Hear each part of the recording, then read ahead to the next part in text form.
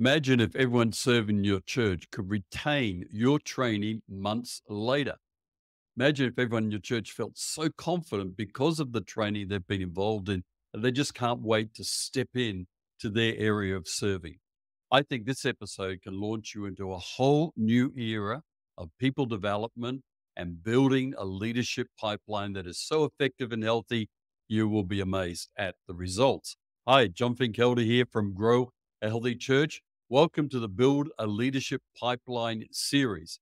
In this particular episode, I'm going to give you a 4-step method of training that I've found so effective in people development.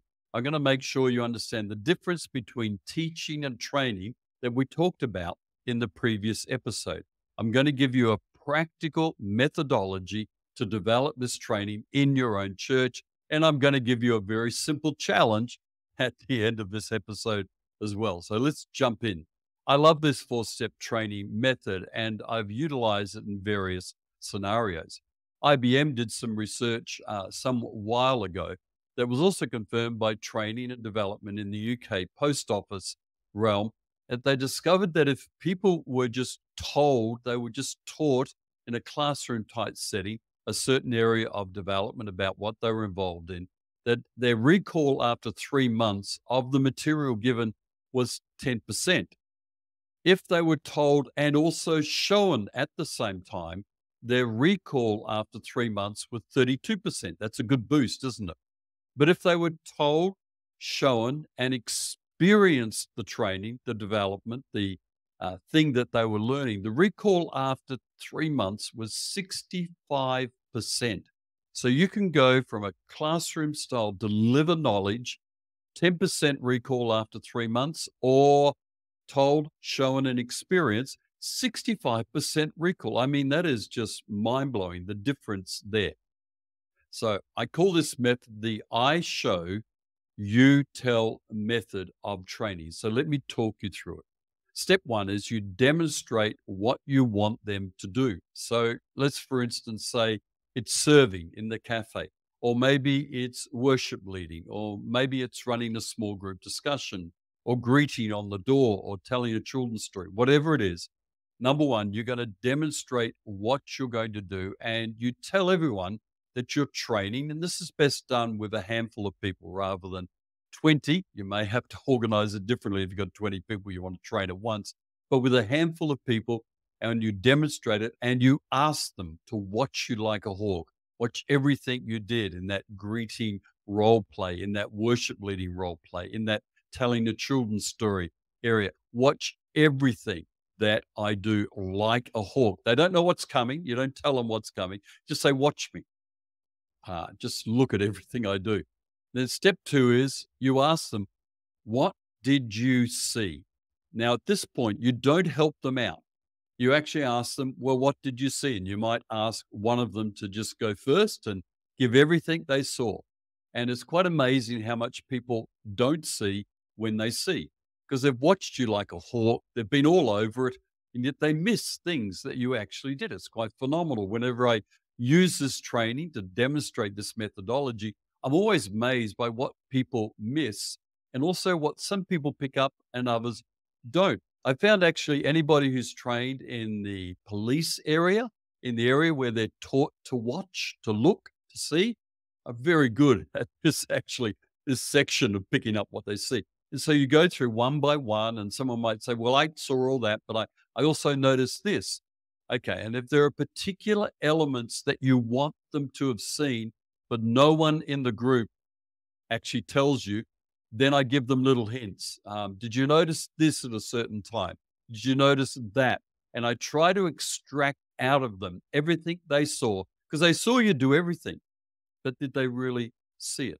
So at this stage, the beauty of this training is that you're immediately seeing the knowledge gaps. You're seeing the things that they saw, but didn't really see. They didn't notice them. So immediately you can tell, gee, this person has not picked up an awful lot here. Man alive, even though I demonstrated it really well, very clearly, they didn't really pick it up. So next step, third step, and the fourth step. So you've done the first step, you've shown them, you've got them to tell you. I show, you tell is the methodology. The third one is that you get one of the group to lead another group member through the training that you've just delivered like a robot. So I kind of call it, you're the robot and you're the master or the mistress of the robot. You're the leader of the robot, and the person will go, who's the robot, they will only do what the person instructs them to do. Now, this is quite challenging because the person who is the instructor, the leader, the master, the mistress of the robot, they have to recall now everything that they've seen and that you've talked about in the group. And they have to think, right, we're trained in greeting here. I want you to stand here. I want you to smile. And the robot smiles. I want you to look around and see who's coming through the door. I want you to analyze their body language. How are they looking? Are you ready to give them a word of encouragement? Robot nods. Right now, extend your hand to handshake. You may want to tap them on the shoulder, may not, whatever. Anyway, you understand what I'm saying.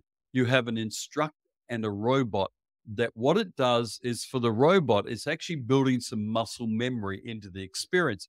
So they're not only being told, they've not only been shown, they're now experiencing the whole thing. And you can do this multiple times. If you've got a group of 6 people, you could have 3 robots and 3 instructors going through the whole session, doing bits and pieces, one after the other. You'll find they'll get rapidly really quick if you have them going one after the other, the robots and the instructors. But this is where you're building some muscle memory. Now, the 4th step is really cool. Let people fly solo. Say, okay, right, you're now the greeter on the door. I want you to do everything that you've learned right now. And I've found with this methodology, when people come to that stage, they actually replicate the training. I find in most times, at least at 90%, sometimes 100%. And it is quite astonishing to watch. And what I do when I finish this training session, I say, look at this. 1, I actually haven't told you to do anything. I've shown you and you've told me and you've robotically gone through it and then flown solo. I haven't told you anything. I haven't given you one bit of paper or one digital note. There's no notes for this. You haven't watched any videos. There's no teaching session. It's all told, shown, experience. And the connection here with the training is through the roof. Now, adults love this style of training because it gives them a sense of confidence that they've already done what they need to do in real time. And if they're nervous about I'm not sure if I really know how to kind of handle the multimedia thing, taking them through the multimedia thing, if you can call it that, the multimedia production on a Sunday morning, taking them through that in this session, you know what it does to people? It actually builds their confidence. And they feel like, oh, I think I can do this now. Rather than, hey, watch this video, or I'll tell you, have you got all that? Yeah, I've got that. No, they haven't. Or here's a bit of paper to read through. But if they experience it, the retention rate, IBM found 65% after 3 months if told, shown, and experienced. Now, a good thing to keep in mind when you're doing this training methodology is keep a little bit of tension in the room. Don't always be helpful people, because the nerves they feel while you're training will only be worse when they get into the situation. So don't make it real soft and cuddly and, oh, can't have any tension. Tension is fine, and awkwardness is okay because you're training. This is a kind of a dummy run, if you like, though you don't want to call your leaders dummies. This is a dry run. This is a simulation, if you like, a simulation exercise builds into this. It's a rehearsal. It's fabulous. I love it. Now, here's the challenge for you. I want you to try this methodology in the next 2 weeks. Come on, give it a go. In the next 2 weeks, I want you to try this methodology and see the results for yourselves. Who could you do this with? Some greeters, cafe workers, maybe a children's worker who just needs some extra training, maybe a small group assistant leader you want to develop in discussion. Wherever you want to do this, maybe a hospital visit pastor, take someone with you and run them through this whole sort of drill. And you can take out elements of it if you want to take out the robotic side, but in certain situations mightn't work that well. But anyway, the 4-step training methodology, This is gold. Now, stay tuned. Make sure you subscribe for the upcoming sessions. We're going to be talking a bit more about training. God bless you.